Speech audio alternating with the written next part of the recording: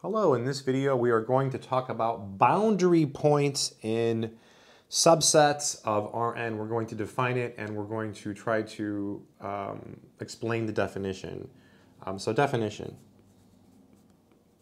Definition. This is really cool mathematics. So let S be a subset of Rn. We're going to start with that. So S is a subset of Rn. And we're going to define a boundary point. So a point P, okay, a point P in Rn is called a boundary point. Okay, it's called a boundary point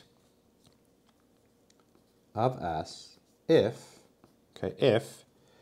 for all r greater than 0, so for every positive number r, no matter how small, if you look at the intersection between the ball of radius r centered at that point P with S, it's not empty. It contains at least one element, so it's not empty. And if you take that same open ball centered at P of radius r, doesn't matter what r it is, it's for all r, and you intersect it with the complement, so Rn set minus S, that is also not empty. So there's some stuff in both of these sets, and we're going to talk about that and why that's important. The set, okay, so the set of all boundary points, of all of them. So if you took all of them and you put them in a set, the set of all boundary points of S, okay, is called the boundary of S. So boundary of S, which makes sense, and denoted by, okay, it's denoted by, you can use BDYS, or perhaps more common, it's this like delta S notation, boundary of S. So let's try to rationalize this definition intuitively, and we can do that by just pretending for a moment that instead of we're living in n dimensions, we're living in 2. So let's pretend that this is our set S, okay, and let's just try to think about this definition and try to make sense of it. So if you've got a point P in Rn, you're saying it's a boundary point of S if, well, what does it mean to be a boundary point? It means right here, right? That's the boundary, right? This whole piece here, that's the boundary, right? So this solid line here you see is the boundary. So this is a boundary point. So if I look at an open ball centered there, it doesn't matter how small it is, right? So that's BRP.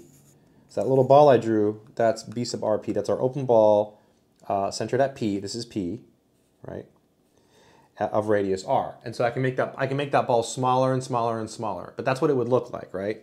And what this is saying is if I take the ball and I intersect it with S, it's not empty. What that means is, oh, there's some stuff over here in S. And if I intersect it with stuff outside of S, it also has to be non-empty. Oh, there has to be some stuff here. So the thing is, check this out. Say I pick a point here. That's not going to be a boundary point, right? Because sure, I can find that open ball, and there's points in both places. There's points outside of S and points inside of S, right? See, I can pick that point and I can make an open ball so that there's points inside of S and points outside of S. But the problem is it has to be true for all R. So what I could do then is I could say, oh, wait a minute, no, you know what? I can make it smaller. And now look, there's no points in that ball that live inside S. Oh, definition fails. It's not a boundary point, right? So that's why you have the for all condition, right? It kind of like forces it to actually like be on the boundary intuitively. So hopefully that made a little bit of sense. That's my attempt to explain this definition in some sense. And there's other ways to explain it, I'm sure.